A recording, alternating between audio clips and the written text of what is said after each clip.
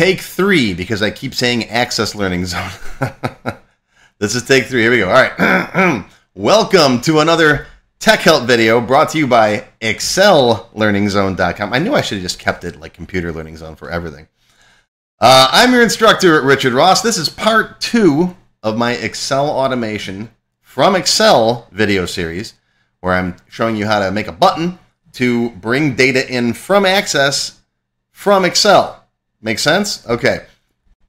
This is part 2, so if you haven't watched part 1 yet, go watch part 1 where I show you how to set everything up. Today we're going to continue with importing the records from our table and applying some formatting and some other pretty stuff. Okay, so here we are back in our sheet. Yesterday we made our little button here to import our customers. You click on it. Oh, see, there's a name's already taken. See, if you already got that name, right, debug, then you can't create that sheet again because you already got it there. All right. So if you really want to address that, if you plan on importing more than one sheet per day, you could just do the format here and do like YYYY, MMDD, and then dash HHNNSS. Remember, N is 4 minutes. So save that. Now we should be able to do it again. Let's see. Click. And there you go. See? Now we got our minute and seconds instead of just that. Whichever one you want. If you plan on doing it multiple times per day, that's what I would go with right there. All right, but let's delete these sheets down here. Delete. Yes. Okay. So what do we leave off with? We left off with this. Looks good. I'm going to get rid of that OK, that import. You can leave that if you want to, but I find it annoying. Maybe put a beep down here. All right. Okay, so we've got the data imported. Actually, before we do that, let's format our header rows. All right, and I'll paste in that, apply formatting, and it's with WS rows 1, the first row, right? Font color equals that. We're going to make it white. Interior color, and remember Access is background color. In Excel, it's interior color. And I picked a dark blue background. Okay, so let's test it, make sure it works. Let's go back over here, hit the button again. Boom, and there we go. Okay, and yes, you're going to keep getting a new sheet every time you do it. I'll just delete that one. And that one. Okay, back to our code. Now, we got to do the actual import of the data. And that is going to look like this. Okay, let me get rid of that. So, RS move first. That means move to the first record of our record set, which is the customer table. Where are you? Customer T is our record set, right? R equals 2. I want to start at row 2 in my spreadsheet because row 1's got the headers in it. All right, do while we still have records, while we're not at the record set end of file. That's what that means. It goes back to the text file days. Okay, for L equals 0 to rsfields.count minus 1. That's columns. That's our columns, right? So WS cells, whatever row we're in, column plus 1, or field plus 1 for the column, its value equals the field's value from the record coming in from Access. Okay, then repeat for each field, move to the next record, increment the row, and move forward. Okay, so it's going to run through all the records and then run through all the fields. Let's give it a test. Always throw in a debug compile, come back over at Mia, and hit the button. Ready? Go. Looks good. Looks pretty good. Okay, we got to do our thing where we reformat the column widths, right? We did that in Access. We could do it in here too. All right, auto fit columns, and it's going to look like that. Same command as we had before. Ready, go. There you go. Okay, everything looks good. And again, let's left align that first column just to give you an example of how that works. All right, switch back over here. Left align the first column, looks like that. Remember that Excel, here we can use Excel left because it's actually part of Excel, so we can get away with it here. In Access, we needed that -4131 because I didn't want to make a reference to the Excel library. I hate doing that. Debug compile, come back over here. Let's delete this. And click the button again, and boom, there you go. And notice how it's left aligned. Okay, now, what if you don't want all these fields? What if you got sensitive information in your customer record? You don't want, credit limit. You don't want customer sense maybe. Okay, well, for that, we'll just make a query. Or, better yet, if you know what the fields are, okay, you can come in here and instead of having to make a query in Access, you can say select customer ID, first name, last name from customer T, order by last name, comma, first name. Let me make that 2 columns so you can see it. There are two lines of code like that. Your record source can be an SQL statement. Okay, and then you get exactly what you want. So again, let's delete this. And then go. Yeah, I didn't think of that. This is the one thing I didn't run through. I just decided to do in here.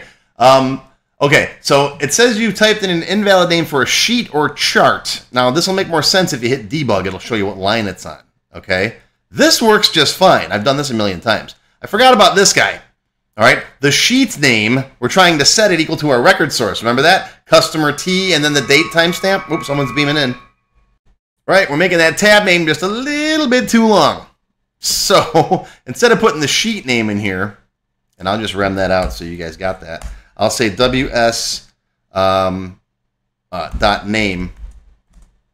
Actually, let's do this. Let's leave that one alone. We'll just change it up here. Let's just make this say import. There. That'll be whatever you're importing, because you might change this. All right, now it should work. Ready? Go. And there's your import. Just the fields you wanted, sorted by last name, first name. And there's your new sheet name. That threw me for a loop. But that's it. That's pretty much all you got to do right there.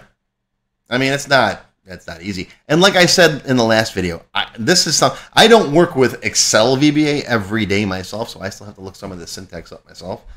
But, that's what lessons like this and books are for, and the Google machine and ChatGPT, right? It's understanding the concept that's important, understanding how this stuff works. Because you can get the syntax from anywhere, right? The actual commands. If you understand, okay, I have to open a connection to the database, understand SQL, understand how files work and file names, okay? Understand looping through records, what these counters mean. That's the row, that's the cell.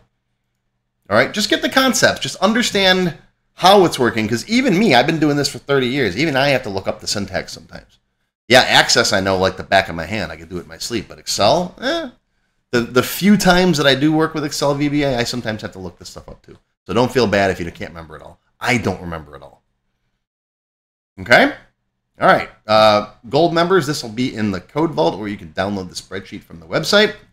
Everybody else, that's going to be your Tech Help video for today. I hope you learned something. If you want to see more Excel VBA, let me know. I am planning on doing some Excel developer classes. I'm going to be redoing all my Excel lessons soon. I know I've been saying that for a couple of years, but all the old lessons that are on my website are still good. All the material is still perfectly valid. It's just I want to make the video better quality because I recorded them before and in little small video windows. But yeah, that's going to be your Tech Help video for today. Hope you learned something. Live long and prosper, my friends. I'll see you next time. And if you want more Excel, you know what to do. Put a comment down below. Say, I want more Excel. Okay, bye. If you enjoyed this video, please give me a thumbs up and post any comments you may have down below. I do try to read and answer them all as soon as I can. Make sure you subscribe to my channel, which is completely free, and click the bell icon and select all to receive notifications when new videos are posted. If you'd like to see me make more Excel videos, post a comment down below and say, I want more Excel. The vast majority of my videos are for Microsoft Access, the database program, because that's been my forte for the past, 3 decades or so. However, I'm more than happy to make more videos for Word, Excel, PowerPoint, any other topic that gets requests. As you know, the squeaky wheel gets the grease, so make your voice heard, and I'll make more videos for Excel. If you'd like to become a member of my channel, click on the Join button below the video. You'll see a list of all the different membership levels that are available, each with its own special perks. Silver members get access to all of my extended cut Tech Help videos, and members of all levels get free courses once a month. Gold members can download my TechHelp spreadsheets and access to my code vault. Platinum members get access to all of my beginner courses and lots more. Now, if you want to learn more, if you're watching this video on YouTube, click on the Show More link down below the video to find additional resources and links. YouTube actually does a pretty good job of hiding this thing. You'll see a list of other videos, additional information related to the current topic, free lessons, and lots more. YouTube no longer sends out email notifications when new videos are posted, so if you'd like to get an email every time I post a new video, click on the link to join my mailing list. Now, if you have not yet tried my free Excel Level 1 course, check it out now. It's over 90 minutes long, it's free, and it covers all the basics of Microsoft Excel. And even if you don't need it, I'm sure you got someone in your office who's always asking you questions about Excel. Forward a copy to them. And if you like Level 1, Level 2 is just $1. And it's free for members of my YouTube channel, even supporters. Just email me and let me know that you signed up, and I'll send you your free copy. And on my website, I've got tons more lessons for all levels.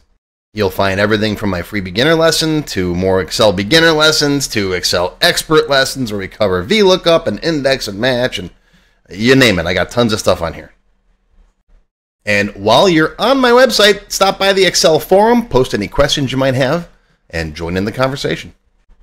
Be sure to follow my blog, and you can find me on Twitter and on YouTube. And I'm on Facebook, but I don't like Facebook, so I don't use it that often. That's a whole different story. If you're curious, email me. But as always, thanks for learning with ExcelLearningZone.com. I'm Richard Rost. Live long and prosper. I'll see you next time.